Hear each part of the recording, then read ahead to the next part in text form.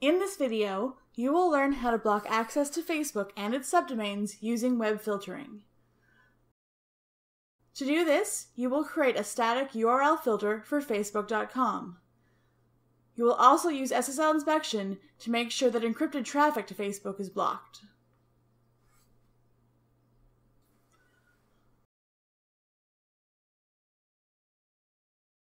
Go to System, Feature Select, and make sure that Web Filter is enabled.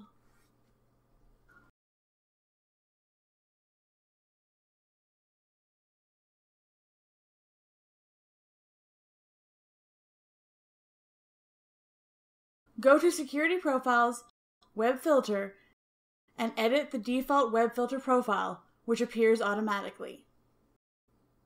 Enable URL filter, then create a new filter.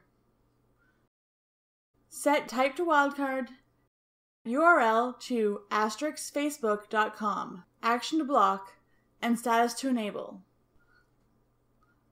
By using the asterisk as a wildcard character, this filter will block traffic to any site that ends in facebook.com.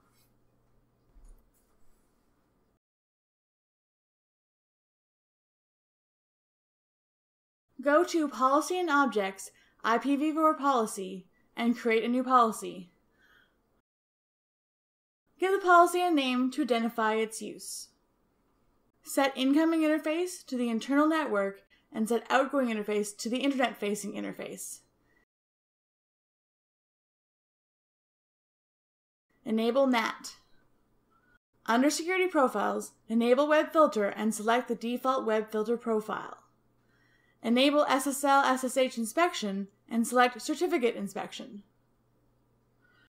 To make sure this policy is applied to internet traffic, make sure it's located at the top of the policy list. To do this, view the policies by sequence, then click on the far left column to drag and drop any policies that need to be rearranged.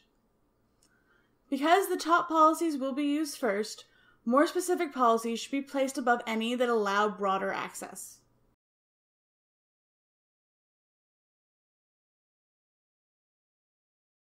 Browse to facebook.com, which uses HTTPS by default. A FortiGuard web page block message appears.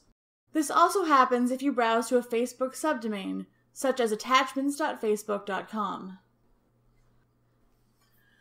Thank you for watching. If you'd like to see more videos like this one, click here to subscribe.